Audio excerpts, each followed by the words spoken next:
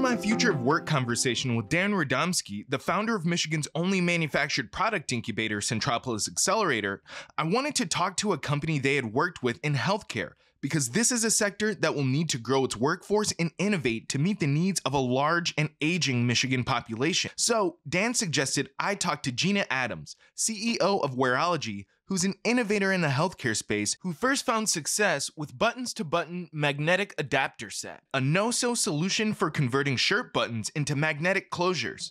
What was the initial inspiration behind buttons to button? Where did this idea come from? Thank you for asking. Yeah, my stepfather was struggling with Parkinson's, and there's a ripple effect on caregivers such as my mom. And so it's not only that physical impact, but the emotional toll it takes when you have somebody, as you know, my stepfather was a PhD engineer, and so to lose any sense of independence, he was, the rock of the family, and so to take one activity that he could regain and do independently, that really impacts a person's emotional well-being, and so that's really the impetus behind it. With the success of Buttons to Button, Gina has introduced another product, portable parallel bars for physical therapy, a mobile therapy solution on wheels that delivers physical therapy treatment safely. But getting it into the hands of the people who need it the most poses challenges that, if addressed, could give other Michigan healthcare product companies an edge in the global healthcare market. Do you think that there's something that could be done there to make the on-ramp to getting a product manufactured for a small company easier? We're in what they call the valley, right? You have the idea, you have to put a lot of money into that to get it through the development phase, the prototype phase, and then when you move into commercialization, everything takes on a whole new, I would say, cost. Right. Yeah. So, what the state could provide for us, I believe, is a little more access to that runway of how do you get your product commercialized and into the market.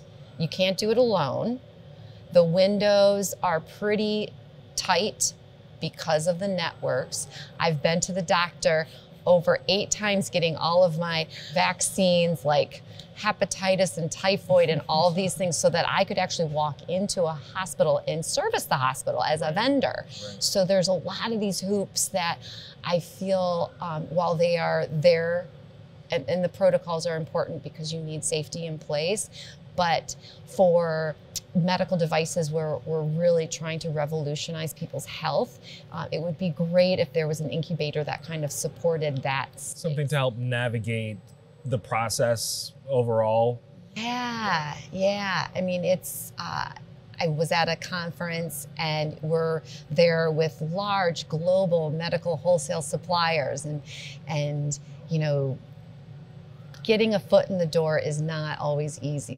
As you're going through this journey, as you're developing these products, as you're building this company, you've stayed here in Michigan. Well, we're based here in Southeast Michigan and have incredible access to world-class manufacturing, and there's no better place to develop a product, in my opinion. The opportunity to create jobs here in our home state is really important to us. And because we are committed to helping people with disabilities, we were excited to also partner with not only our manufacturers, but down to the people that kit our products. So the first product, Buttons to Button, actually kitted by people with disabilities as a form of job creation. It's great to have the opportunity to collaborate directly with your manufacturers so that we are building together. There's a lot of lessons learned along the way, and to take a product from a prototype that's 3D printed into a commercialized product is a huge leap. And so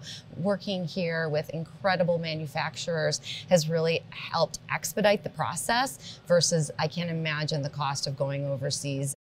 Whether they're in a bed or they're in a wheelchair and standing up, now you have something that is structurally... In the next 5 years, what do you hope for the future of work at your company? You know, the next 5 years are going to be so exciting because we know that we have sales verticals within the VA. We have hospitals that have given us the thumbs up. They have use for it. It's a matter of going through those protocols. So if we can help people get standing sooner and safer, we're going to be in a great spot.